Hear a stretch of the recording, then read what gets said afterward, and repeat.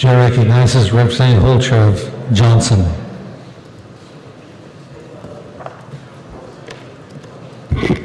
Thank you, Mr. Chairman. It's still Wednesday, right? Yes. Very good. My honorable colleagues, today we are embarking on one of the most important votes of this session, the expansion of Medicaid. The previous supporters have made some very important points, and there are a few more things that I want to share with you.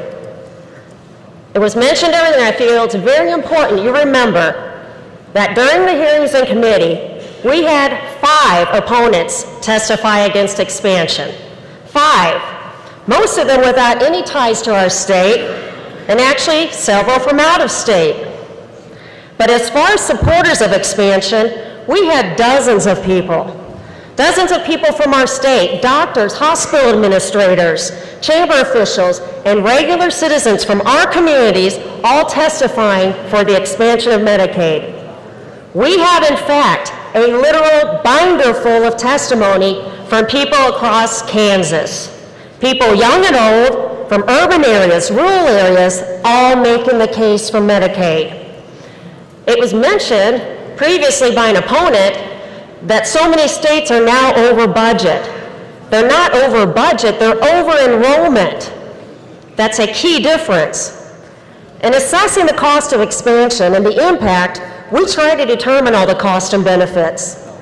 Let it be made known to this chamber that 3 fiscal notes were obtained, all with omissions of the benefits and the cost impact and the cost savings from expansion. Those omissions were brought forward, but they were simply left off. This is a great opportunity we have. It's simply like this. If I say to you, give me $1 and I'll give you back $9, what would you say? You would go for that deal all day long. That is what we have in front of us.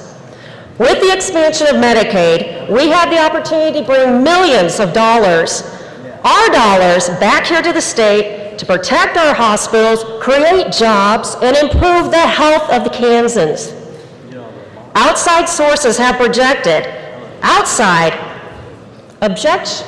subjects who are away from the topic, have estimated that expanding KanCare will result in as much as $69.2 million net gain to the state of Kansas through job creation and economic benefits.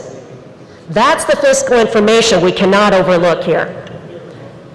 The fear-mongering of opponents is unsubstantiated. Other states that have expanded are showing success. 31 total have expanded.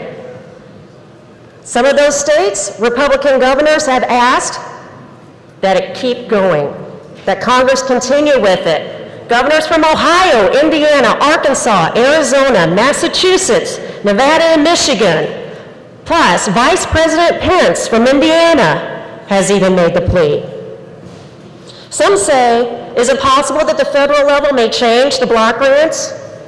Sure. But let's make our stake now to get our money. And frankly, if we made decisions based upon the federal level, we might not get much done here. But we're in Kansas, and we have to make decisions that are good for our state. We can't afford to wait. We have already lost almost $2 billion. If we are going to talk about cost, let us talk about the cost of not expanding. First, we are saddling students with medical debt on top of student loan debt. Because they are part of the group that often doesn't have coverage, the ER becomes their primary caregiver at astronomical cost. We are forcing parents, the elderly, working poor into bankruptcy over necessary medical issues. Our money is going to other states. Already, again, we have missed out on $1.7 billion, and every day that number grows bigger. Right now in Kansas, 31 hospitals are financially vulnerable. We are forcing them and safety clinics even further into financial dire straits. We're losing our ability to attract medical professionals to Kansas. We face the continued loss of good jobs in our communities, large and small. And now we have medical divorces. And yes, that's a thing now. This occurs when people without insurance are required to spend down all their assets to qualify for Medicaid. To avoid this horrible process, sometimes couples divorce in order to obtain health care coverage. I want you to let that sink in. Couples are getting divorces in order to obtain health care. In states where Medicaid was expanded, the divorce rates for groups that were studied went down. I would suggest to you that Medicaid expansion is pro-family. But we must also talk about the cost of human suffering. In committee, we heard from Suzanne Emmons, a grandmother from Kansas who is now caring for her 2 grandchildren, working, but she can't afford health insurance. Listen to her words, and I quote, "2 years ago, I had to give up my health insurance. Until then, I had always paid for it, but the prices started skyrocketing. Today, I live in fear because I don't have insurance.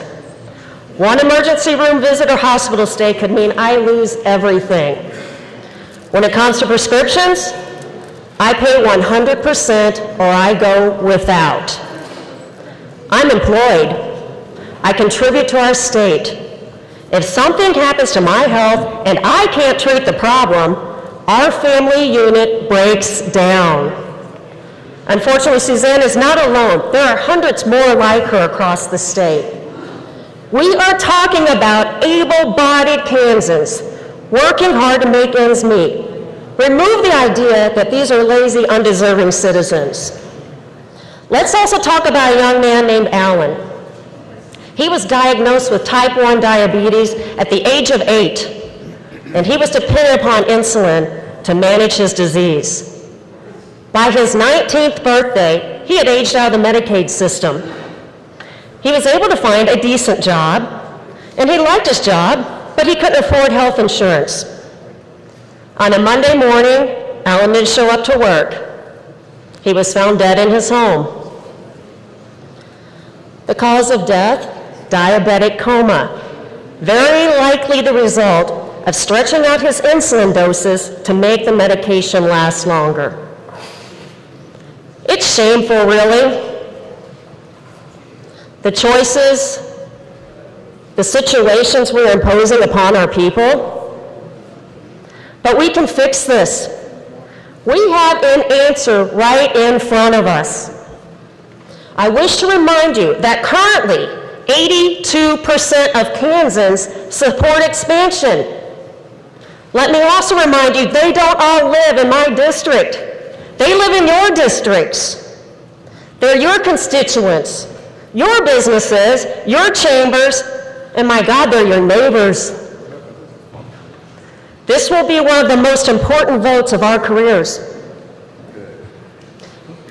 In closing, I want you to remember that whenever a bill crosses your desk, there is one simple question we must ask ourselves.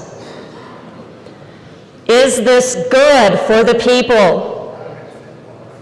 Is this good for the people? The answer is a resounding yes.